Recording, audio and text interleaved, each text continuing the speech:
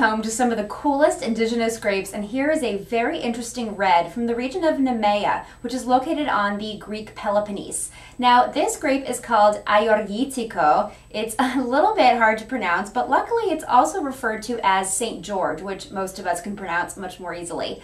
This wine is very elegant. It has this sort of elegant sensibility of a Pinot Noir. It's a little bit lighter in style than what you would see maybe from other Greek grapes in the red category, but it's really beautiful. It has this really pure and very mineral-driven red fruit. There's a lot of sort of red currant, even some black currant fruit here that makes the wine just so interesting. It's very floral and just has this beautiful sensibility. This is just such a great find from Nemea.